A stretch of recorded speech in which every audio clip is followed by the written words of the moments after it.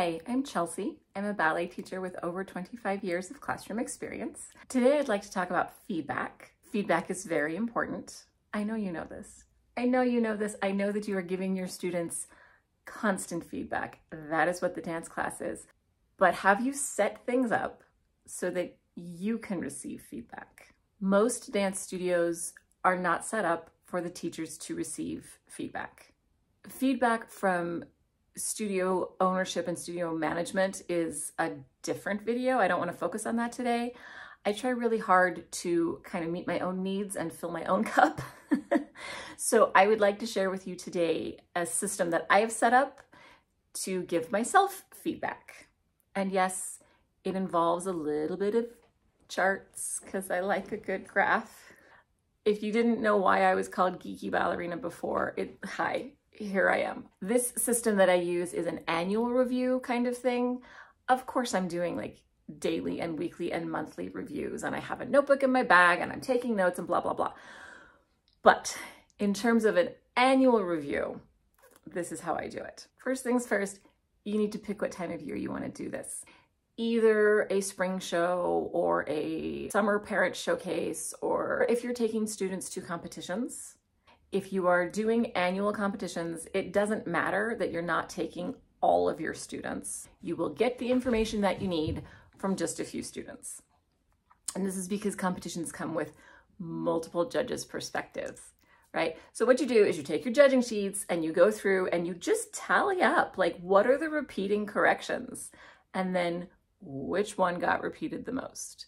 And that's what you will focus on in your upcoming year.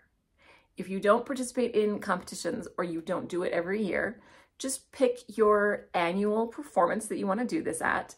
It does need to be a performance where you can sit in the house and just watch. If you are in charge of any costume changes, any chaperoning, any kind of like stage management, you can't give this the focus that you need. So find a time when you can watch your students perform and not be in charge of anything. And for some of you, that is going to be on a video. Some of you are running 18 people's jobs through just you, and that's impressive. So you might need to do this on video. As you watch your students, just sit there with like a notebook and something to write with and just take notes. And they're not personal notes, like don't write the names of people because these are not things that you're going to go back and help this person fix. You're looking for what are the recurring corrections across levels, across dancers, across the entire performance. And then you do the same thing, you tally up the repeaters, and whichever thing repeated the most, that gives you your focus for the next year. And you just work on it throughout the year, and it doesn't have to be a huge thing.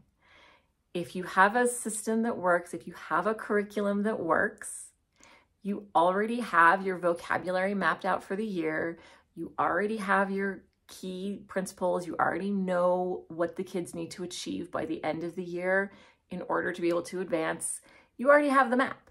If you don't have a curriculum, a roadmap that gets you where you want to end up, I do have one that I've created. It's on my website, geekyballerina.com. In my mother-in-law's car is an atlas.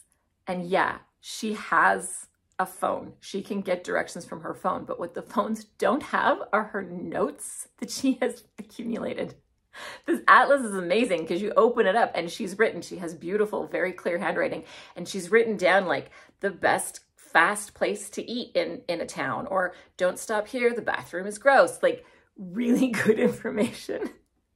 That's kind of like the atlas, the map, that's your curriculum. And then the personalized notes, those are the things that you observed either from your judging sheets or from your performance review. You have your map, all we're doing is writing like foot shapes or flexibility or knees are wonky, whatever it is that you're noticing.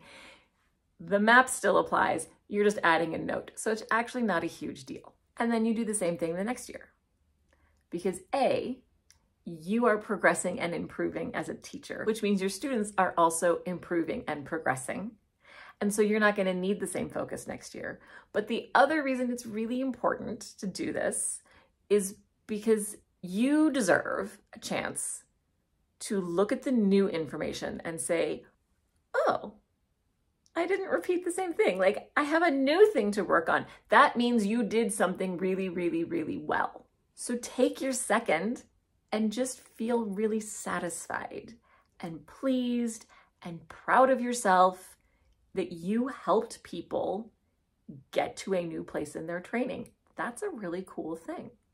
As teachers, we spend a lot of time giving and focused on our students, and we help them celebrate their wins a lot more often than we take the time to celebrate our own. When I say I hope you have a really great class, I don't just mean your students. I hope you have a really great class. Please take time to cheer yourself on.